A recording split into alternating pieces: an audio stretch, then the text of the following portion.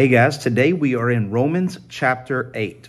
We've just finished in chapter 6 and chapter 7 of talking about how believers have died to their sinful ways and to the law, right? And so here, chapter 8 is kind of the benefits, right? Because you're a believer, because you have died to sin, and because you have died to the law, now Paul is writing to these Roman Christians as saying, here's the perks of it, right? Not just that you have to do all of this, but God is a God of blessing. And here's some blessings that you get for living a godly life and believing in Jesus Christ. So we're going to see a couple of these. In the first one, we see in the first 4 verses, the first blessing or the first freedom that we get is that we get the freedom from condemnation. And we see that in the very first verse, right? There is therefore, right? Here's the result of not being, of dying to sin and dying to law, right? There is therefore now no condemnation for those who are in Christ Jesus.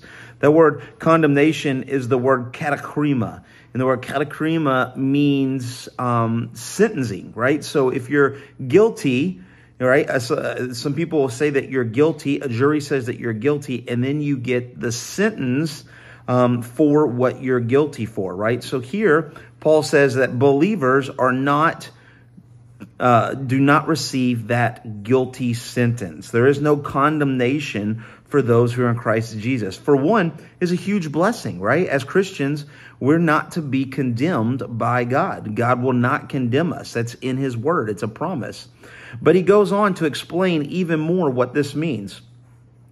For the law of the Spirit, for the reason or the principle of the Holy Spirit of life has set you free. We have freedom in Christ Jesus from what? From the law, the principle of sin and death. So we are not condemned. We are not held to sin, and we will not die, right? These are some benefits, some blessings that we get. Verse 3, for God has done what the law could not do, right? What did the law, what did the Old Testament want us to do? To be perfect, right? That's what the law said. You have to be perfect. And he gave the Old Testament law. We could not do that because we were weakened by flesh. Remember yesterday, our chapter 7, our flesh is corrupted in sin. It's all it wants to do. So we could not keep the law. So we could not be saved, right? So what happened? God has done what the law could not do. The law cannot save us, but God, through Jesus Christ, is what gave us salvation. How did he do it? By sending his own Son in the likeness of sinful flesh and for sin. This does not mean that Jesus sinned. He sent in the likeness of sinful flesh. What does that mean? Outward appearance, human, right? Remember yesterday, flesh equals sin, right? It's not saying that he sent Jesus to be a sinner. He's saying he sent him in the manner of sin, which is flesh, right? John 1:1, in the beginning was the Word, and the Word became flesh. Became sarx is that word, right? That we looked at yesterday. Sinful flesh. Humanness. He condemned sin in the flesh. God condemned sin in the flesh. How did he do that? Jesus on the cross. Jesus, being of flesh, he condemned it on the cross. And why did he put Jesus on the cross and condemn him? In order that the righteousness requirement of the law might be fulfilled. How are people taken to be with God? They must be holy. They must be like God. Well, we can't do that ourselves, right? So what happened? That the righteous requirement of the law would be filled. How was that done? By the death of a perfect lamb, by the death of Jesus, fully man, fully God. God redeems people not to sin more, but to do as he pleases. And so it just shows our heart in order that the righteous requirement of the law might be fulfilled. Might be filled in us who walk, and that word, we've talked about it a lot, just means habitually, your habitual, continually practice of life, who walk not according to the flesh, the sinful flesh, but according to the Spirit, the Holy Spirit, to God's word, to God's standard, right? So the first freedom, the first thing that we get because we believe in Christ is we get freedom from condemnation. The second thing we get is that we get freedom from control. Freedom from control. And this is verses 5 through 14. And this is a long chapter, and I'm not going to have time to break this all apart. But I just want you to get these main things. We get freedom from condemnation, and now we get freedom from control. Let's see, verse 5. For those who live according to the flesh, sinful, right? They set their minds to the things of the flesh. But those who live according to the Spirit, godly, set their minds on the things of the Spirit, godly. For to set your mind on the flesh, to set your mind on sin is death. Everybody dies, so it's eternal death. But to set your mind on the Spirit is life and peace. Life, eternal life, and peace, mortal peace, right? So if you live a sinful life, the only thing you get is eternal death. If you live a life that is to godly, you set your standard to the Spirit, right? You're a believer. Not only do you get eternal life, something eternal like those who do not believe get something eternal, but you also get something mortal, physical in this life. And that's peace. That's what the world is truly looking for. That's why people drink. That's why people do drugs. That's why people are addicted to sex. That's why people do everything to get a peace, a calm inside of them. But only the saved get that. Verse 7, for the mind that is set on the flesh, sin, is what? Is hostile to God, for it does not submit to God's law. Indeed, it cannot. Unsaved people cannot live a godly life. They might do some good things. They might do some godly deeds, but overall, their life cannot be godly because they simply cannot. They're living their life towards their flesh, towards sin, toward against God. For the mind that is set, verse 8, those who are in the flesh cannot please God.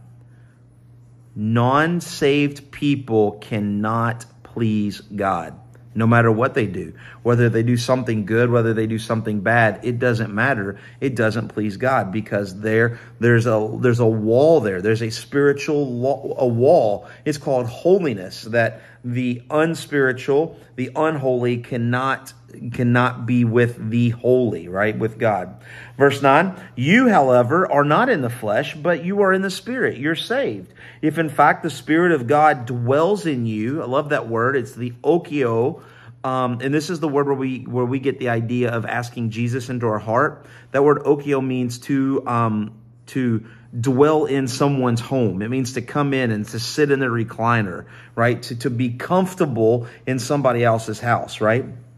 So it says, but in fact, the Spirit of God dwells in you. Anyone who does not have the Spirit of Christ does not belong to him.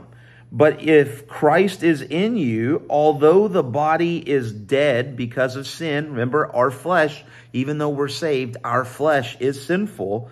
The Spirit, the Holy Spirit, is life because of righteousness.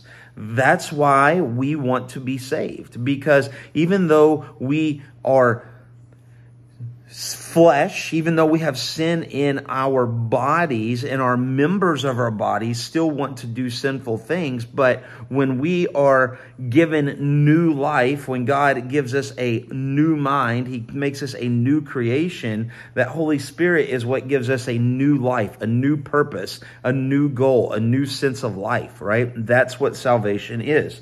Verse 11, if the Spirit of Him who raised Jesus, that's the Holy Spirit is the one who raised Jesus, from the dead dwells in you, He who raised Christ Jesus from the dead will also give life to your mortal bodies through His Spirit who dwells in you. The Holy Spirit, who had enough power to resurrect Jesus, also lives in every single believer. And that same power is inside of a mortal body and a mortal person living this life, even though their body is of sin, their physical body is of sin. It's the Holy Spirit that will give them the power that they need to be that godly person, to do godly works, to be able to do and pray and want godly things. So then, brothers and sisters, so then Christians, we are debtors. We're in debt, right? We're in debt, not to the flesh, not to our sinful bodies to live according to the flesh. But if you live according to the flesh, you will die. But if by the Spirit you put to death the deeds of the body, you will live.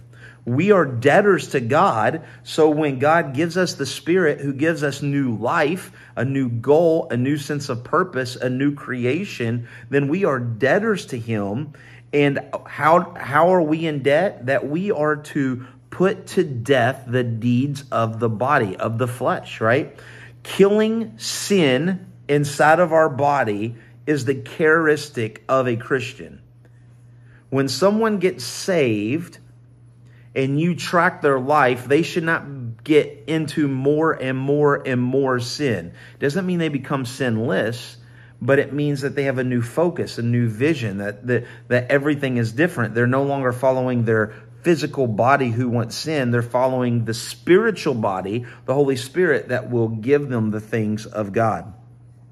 Verse 14, for all who are led by the Spirit are the Spirit of God are sons of God, right? So we who are believers, we are sons. We are like Christ. And we'll get into that more, right? So here we've had two things that we get, right? Freedom from condemnation. We got freedom from control. We're no longer controlled by our sinful body. But then thirdly, we have the freedom from the fear of separation of God. So many Christians fear that God's going to leave them. They can do something so bad, step away from God. We've already talked about this in chapter 5 and chapter 6. But here, Paul tells us once again, for you did not receive the spirit of slavery to fall back into fear. Jesus Christ defeated death on the cross. So death would be our only fear, and we no longer have that fear. If God saves us from eternal death, then why would we fear that God would let us go? He saved us. He will continue to save us and always keep us until the time and we get to heaven and we have our resurrected bodies, right? But you have received the spirit of adoptions by son. We have been adopted by God, right? We're not his children. That's Jesus, right? The second part of the Trinity. But we have been adopted into the family. We are brothers and sisters in God's family, by whom we cry, Abba, Father. Abba, Daddy, right? Aramaic means daddy, Papa. The Spirit Himself, the Holy Spirit, bears witness with our spirit that we are children of the God. The Holy Spirit will always give you evidence that you are saved and you are continue to be saved. Now it's up to you to listen to that Spirit, but He will always give you. How does He give you? How does He give you evidence? By the things we talked about. Are you doing the things of the body? Are you doing the things of the Spirit of God? Are you living for the things of your flesh? Are you living for God, right? Such easy evidence. Are you saved or not? Because remember, we read earlier in the chapter that unsaved people cannot be godly people, right? So very clear, easy evidence. The Spirit Himself bears witness that our spirit, that we are children of God, and if children, then we are heirs of God. We have been adopted into God, and we're fellow heirs with Christ, that we get to share in God's resources with Jesus, right? This is amazing, that we're just not brought into the family, but we get to share in the inheritance of God. Provided we suffer with Him in order that we may be glorified with Him. You see that word provided? In the Greek, it's not like a question mark. It's not saying, well, provided you do something. In the Greek, it means you absolutely are, right? That you're going to be fellow heirs with Christ because you will suffer with him. You will be mocked and scorned and ridiculed, just like Jesus was. You will suffer with Christ in order that we may be also glorified with him. Our persecution on this earth is another evidence that we're saved and we're continued to be saved. No one stands up for God if they don't love and trust and hold God dear in their heart. They would just bow away, right?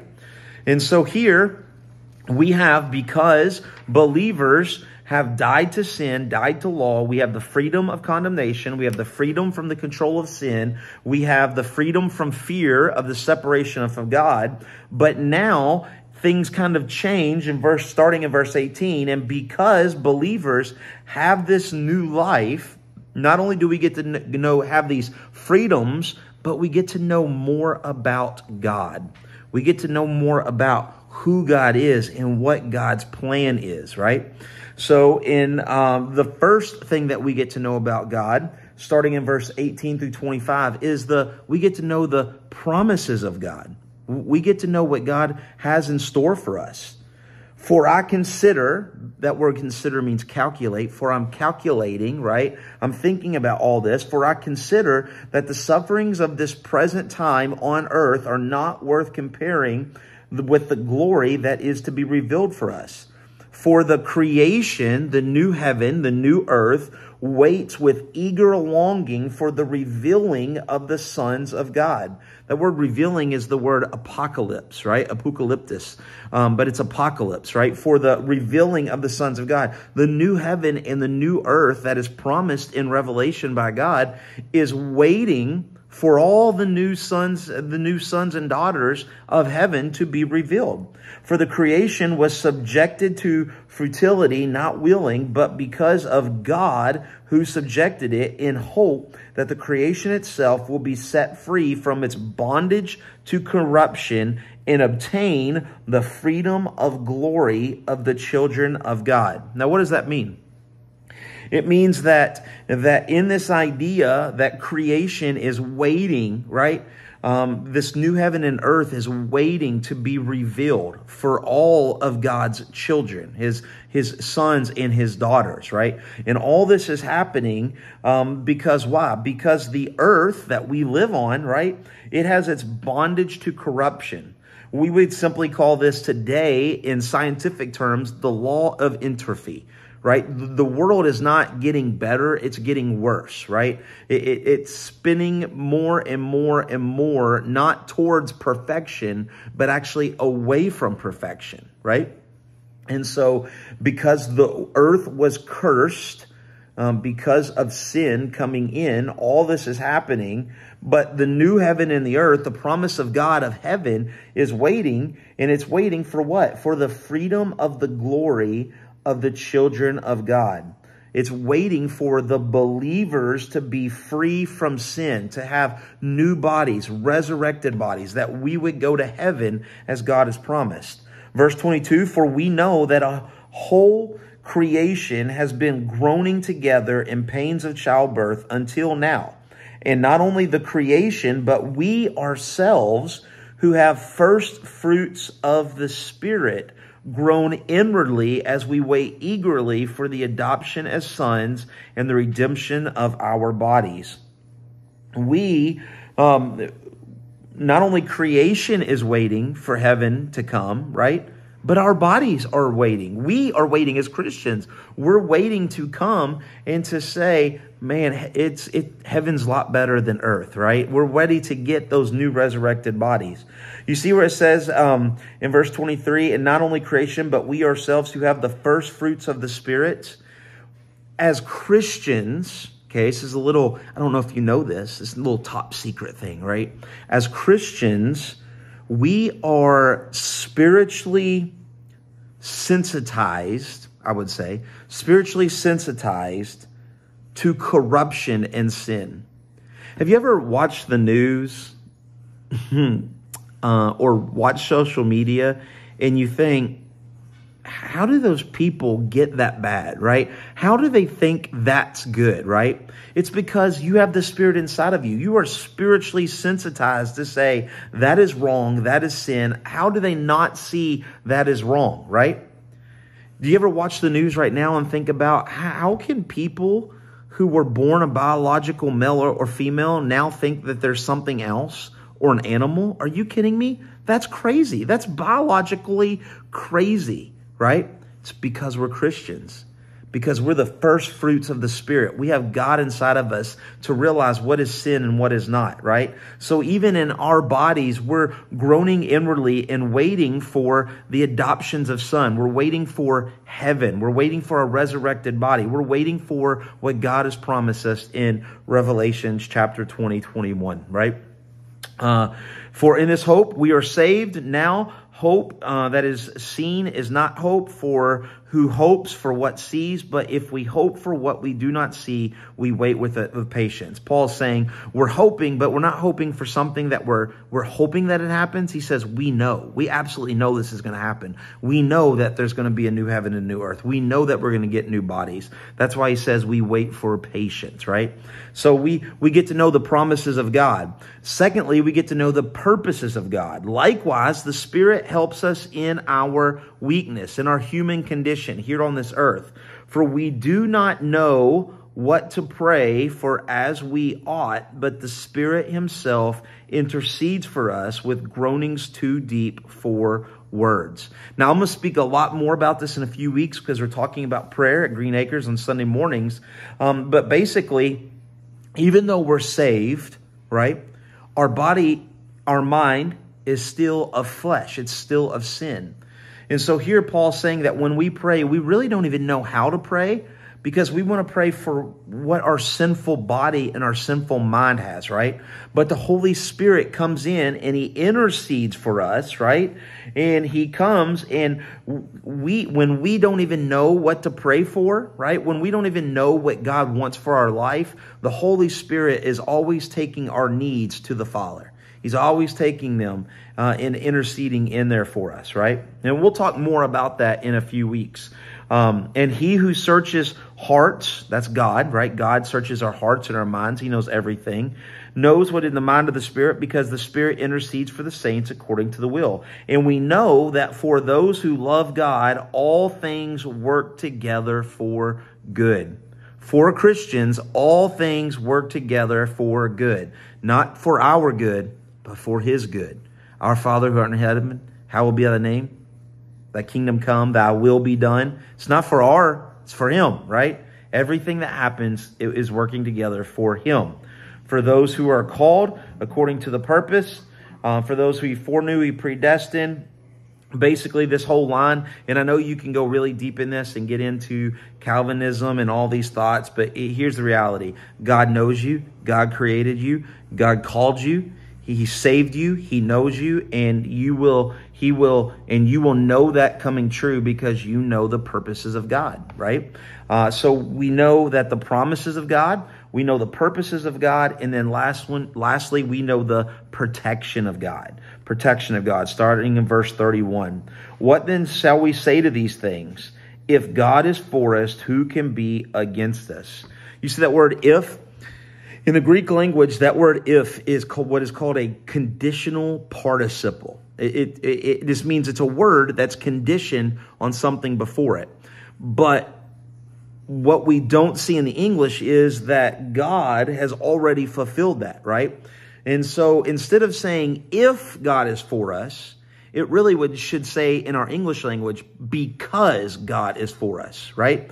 As Christians, as believers, God is never against us. He is always for us. So the question is not if God is for us, it's because God is for us, right? Then who can be against us? He who did not spare his own son, but gave him up for us all, how will he not also with him graciously give us all things? Paul's saying, because God saved you, because God sent his son Jesus for you, then that's the reason that God will continue to save you and keep you and protect you. Who shall bring any charges against God's elect? It's a rhetorical question. No one. It is God who justifies. God is the judge. If anybody brings anything up to you, it doesn't matter because God is the ultimate judge. And God has already declared you righteous, holy, pure, purified, right? You have been imputed God's righteousness because you imputed your sin on Jesus, right? Who is to condemn? Jesus Christ is the one who died. More than that, who was raised? Who is at the right hand of God? Jesus, right? Who saved you? Who indeed is interceding for us? Jesus is always continuously interceding for you before the Father. He loved you. He came to this world. He died for you. He took the sins from you. He saved you. He gave you his righteousness. And so you are adopted. You are now co-heirs in heaven with Jesus and with God. And what happens? Jesus, until you get there into that new heaven and earth, he's always interceding before his Father for you. Who shall separate us from the love of Christ? Who shall separate us from salvation? The answer is no one. Shall tribulation, distress, persecution, famine, nakedness, danger, or sword? No, nothing can separate you from your salvation. Verse 37, no, nothing can separate you. In all these things, we are more than conquerors. We are hyper conquerors. We are more than conquerors through Jesus who loved us. It's not because you're good. It's because Jesus is good. He saved you, and that was enough. For I am sure that neither death, nor life, nor angels, nor rulers, nor present things, nor things to come, nor powers, nor heights, nor depth, nor anything else in all of creation will be able to separate us from the love of God, from salvation in Christ Jesus our Lord. So because we are believers, okay, just to wrap this up, because we are believers, we know that we are free from condemnation. We know we are free from the control of sin. We know that we are free from the separation of God. But we also get to know that the promises of God, that there's going to be a new heaven and a new earth. We're going to have resurrected body, and God's going to keep those promises. We also get to know that the purposes of God is to what? To live out, that all things will work together for his will, right? That we are justified and glorified before God because he knew us and he called us into salvation, right? And then lastly, we know that we are protected with God. Because God is for us, no one can be against us because God is the ultimate judge. He's the ultimate say-so. I know chapter 8's long. I know this is a long video. I'm so sorry, but I'm just trying to make sure you understand how all of these chapters just flow so well together about salvation. So I hope that makes sense. And that gives you a lot to chew on. If you have questions, make sure you just text me, email me, social media, whatever. Love to answer those for you. But we will see you on Monday in chapter 9. God bless.